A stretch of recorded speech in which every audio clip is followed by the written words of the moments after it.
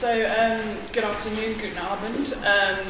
My name is Florence. Just to kind of give a little introduction about myself, I'm a commercial archaeologist working in London, but I do kind of research into archaeogaming in my spare time, so it's independent of my day job, basically.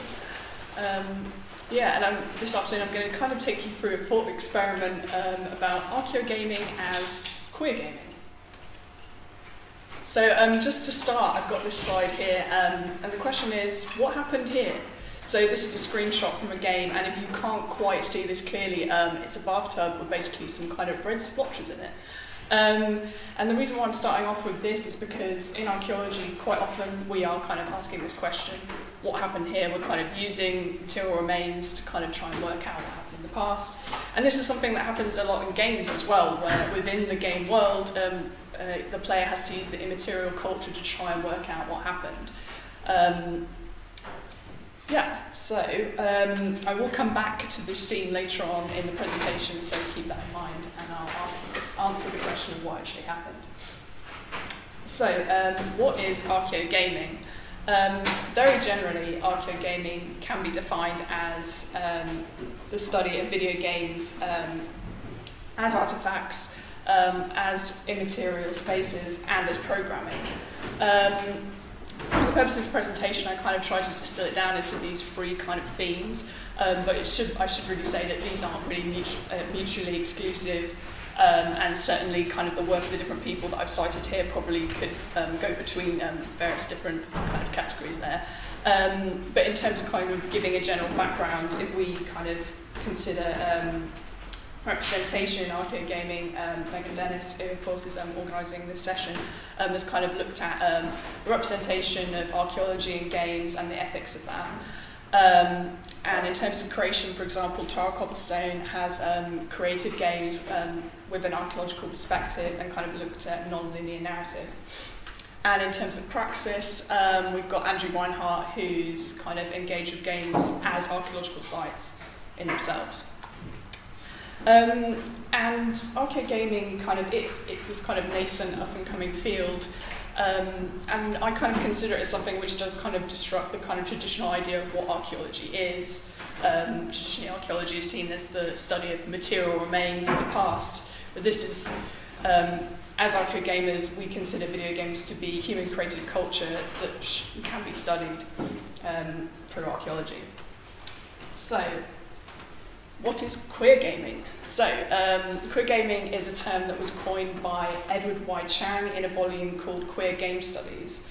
And basically what he means is, by queergaming, is not just looking at queer representation in games, but also using queer as a verb. So, trying to queer games, questioning the kind of conventions and genres that we see in games and why that is, what we take for granted in games.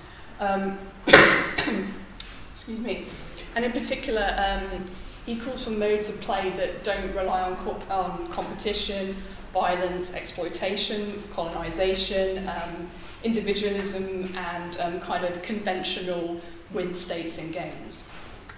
And kind of as I was researching queergaming, I kind of realised that there was a lot of parallels with archaeogaming in the sense that there's kind of this matter of looking at representation in games, but also kind of looking at kind of methodology. So that's why I kind of, again, split queergaming into these three categories there. And so I'm going to, so sort of another point that I kind of wanted to make at this stage is if this kind of seems a bit esoteric or kind of niche, like maybe consider that just earlier this month, in response to the Parkland shooting, Donald Trump organised a meeting of video game executives and others in which they discussed violence in video games. And one of the things that was shown was sort of like this supercut of like different scenes from video games which are considered to be very violent. And a lot of people kind of critiqued this because, it was out of context, which is a very archaeological thing to say. And the reason why I bring that up is because this kind of shows how the matter of what games are, what they should be, what they can do, is incredibly political, and I think it's as important now as it ever has been.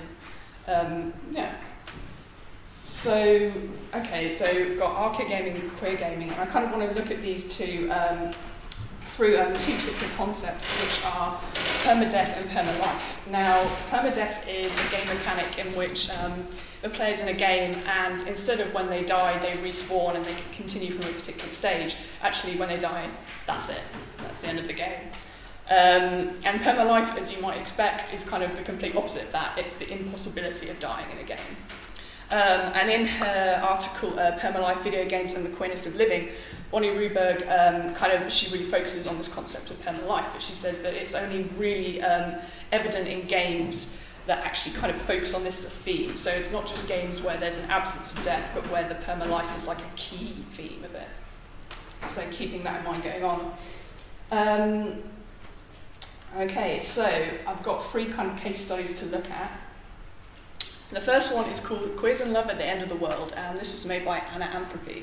It's a twine game. The game is so short that I can fit it into one GIF, which is a first for me. So basically you have 10 seconds in which you interact as much as possible with your lover before the end of the world, and then that's it. That's the end of the game. Bonnie Ruberg discusses this particular game, and she says that actually it's not about permadeath, it's about permalife, because the game is constantly on this cycle. Even though there's always inevitable apocalypse, at the end you're encouraged to play again and again. And so I was thinking, you know, about, as an Archaeogamer, how I'm kind of recording and presenting this game to you, and it seems like a GIF is actually very appropriate because of its cyclical nature, which is kind of imitating the game itself. However, Ruberg herself argues that the thing that makes this game really queer is the fact that through multiple playthroughs of it, it's only through multiple playthroughs that you get more of a sense of this relationship between the two people. So using this GIF is useful, but I can't show you kind of multiple iterations of the game. It's only kind of one static version of it. Right, and the second case study I've got is a game called Forgotten by Sophia Park. This is again another twine game that you can play online. And the premise of this game is basically that there's a computer hard drive which is kind of disintegrating, and there are these NPCs, non-player characters, which over time and through various playthroughs of a game on this computer have become sentient. But the problem with this is because their thoughts take up hard drive space. By becoming sentient and interacting, they've actually, they're destroying their world. And you as a player, by interacting with them, that also takes up hard drive space. So basically, by interacting with the game, you inevitably end up killing them. And so I found this kind of interesting on a lot of levels, really. It's kind of queer in the sense that we're thinking about queer as a verb, not in terms of representation. It's interesting that this game kind of is making you as the player think about the perspective of the NPC and how they have agency within this, which is something that I think you don't ordinarily see. And it's also interesting because this whole kind of theme of like digital disintegration is something that's kind of very important for Archaeogamers, because we have to consider how sort of over time games, especially older games, may not be accessible anymore, and kind of needing to preserve digital data. And on to my third and final case study, which is Gone Home.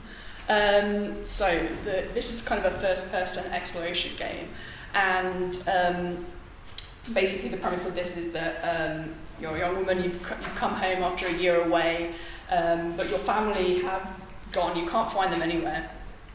And so you have to explore this house to understand exactly what happened. And Lunis, in his article, Straightening Up the Archive, he considers that this game is basically about the archive. The house is the archive, right? Because you're having to search through to kind of understand what happened. And he also specifically argues that this is a very archaeological game because in the different rooms you have assemblages of objects from different periods in these people's lives, and you're kind of trying to put together what went on. So returning back to this scene, this is from Gone Home, and I find this particularly interesting. A lot of people commented on this because when you enter and see this scene, I think it looks like it's a record of a violent event. That's kind of what the developers are making you think. But actually, it's not a record of violence, it's a record of queer intimacy between two young women, because as it turns out, the protagonist's younger sister is having a relationship with this other woman called Lonnie. And this was when she was just dyeing her hair, so nothing horrible happened here. It's actually, you know, it's about kind of overturning your expectations of how games work, especially given that the game, you know, it has a lot of kind of horror game tropes. The house is creaking, there's thunder and lightning, so it's kind of setting you up to think something bad is going to happen, but actually it doesn't. And going back to look at kind of queer as methodology versus queer representation, there is clearly queer representation in this game, but some people have argued that actually it's quite a conventional game in terms of its mechanics. So, for example, Anna Anthropy, who made the first game I discussed, she says that actually it's a very linear, very kind of neat and tidy game. So again, it's a good example to kind of show the tension between those two things.